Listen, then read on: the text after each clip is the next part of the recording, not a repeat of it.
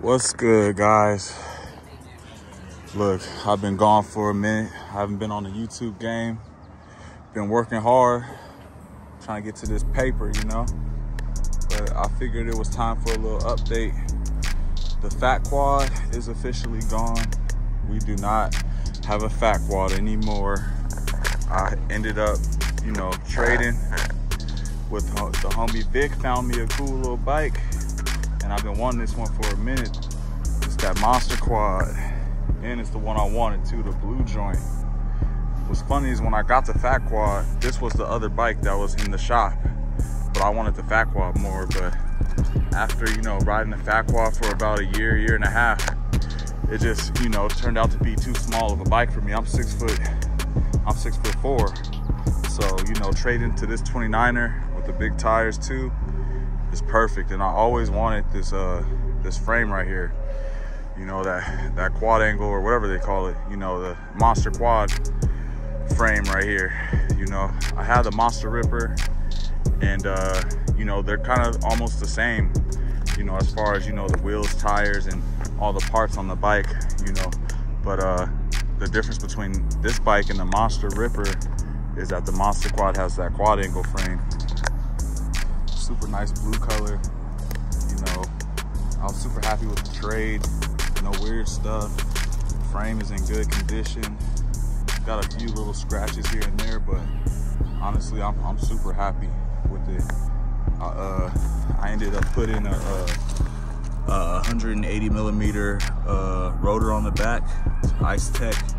This came off the front of my fat quad, so I ended up, you know, putting this rotor on here and getting the conversion kit. As you can see here, it sits up a little higher so that it can fit on the bike.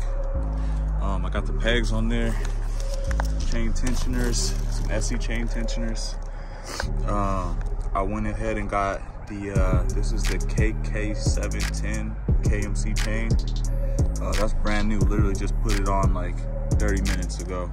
Shout out to my guy Vic at Vic's Bike Shop in Pomona off of Temple. He get it right, you know what I'm saying? He know what he's doing. Got the clear pedals on there. You know, I'm gonna put clear grips too. I'm just waiting for them to come in the mail. So for right now, we just rocking with the ODIs. You know, Tektros they feel like they're brand new. This bike is in super good condition. Put these bars on here. These were also from my fat quad. You know, they're like a 9.5 4-piece. I feel like they go super good with this bike too, with that quad angle frame with the 4-piece bars. And then everything else is stock. I plan on maybe getting a different chain ring. For now, I'm gonna keep the stock chain ring that's on there. Oh, I put the Thompson seat post on there. You know, it's got the little layback. I'm pretty tall, so, you know, with the layback seat and the big bars, this bike is perfect for me. Got the Monster Ripper seat. I mean, the Monster Quad seat. I'm actually gonna end up swapping this out. I'm gonna get a Mafia seat.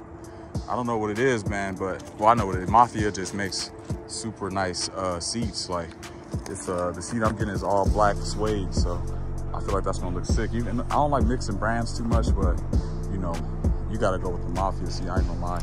This one's nice, but it's peeling a little bit. I could probably glue that back down, but it's peeling a little bit. And then also too, like, it's too slippery. That's why I put that rubber band on there. Shout out Frank's Bike Shop. Frank's Bike Shop, love the haters, rubber band. But yeah, you know, I plan on putting some Dior's on here, get rid of these Tektros, get some nice Dior's on there.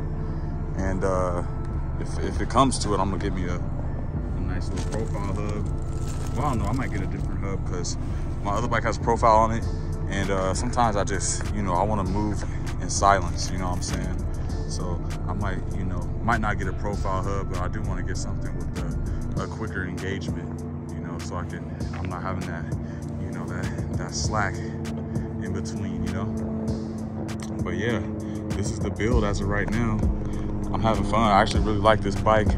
You know, I'm gonna leave it like this for now with the tires, but in a little while I'm gonna put hookworms on it so we can really, you know, get to swerving on it. Because this bike is cool, but I don't know about these tires when it comes to swerving. Like, when I start swerving, I could hear the tires like not being in contact with the ground, you know. Like, you can hear the like on the side once they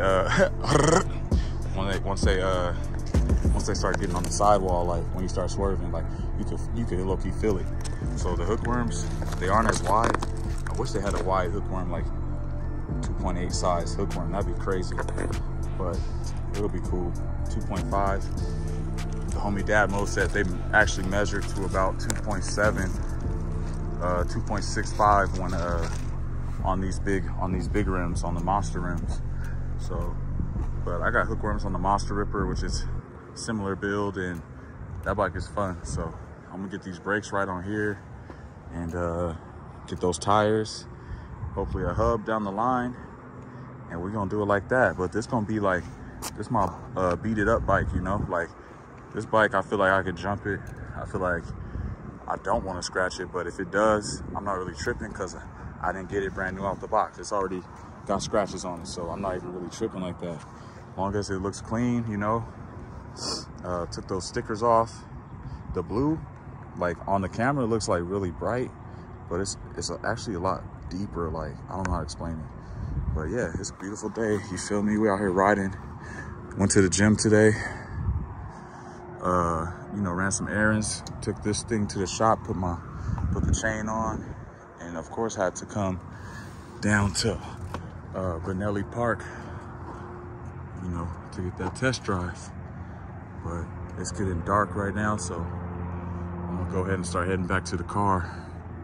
And yeah, thanks for watching.